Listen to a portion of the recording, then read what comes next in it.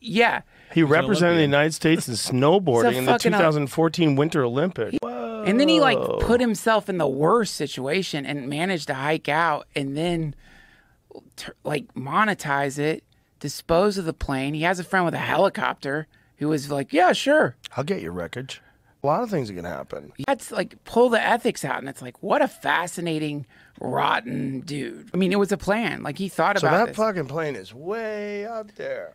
Yeah, right? Like, whoa. He's got a friend with a helicopter that pulled plane wreckage out of the mountains.